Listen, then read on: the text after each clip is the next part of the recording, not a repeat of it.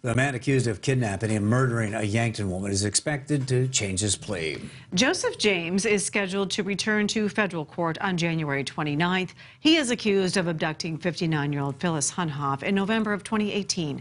Court papers say he drove her to the Santee Sioux Reservation in Nebraska. That's where he is accused of killing Hunhoff and starting her car on fire. The change of plea hearing will be held in Omaha. Earlier this month, Nebraska's U.S. attorney sent a letter saying the state will not seek the death penalty.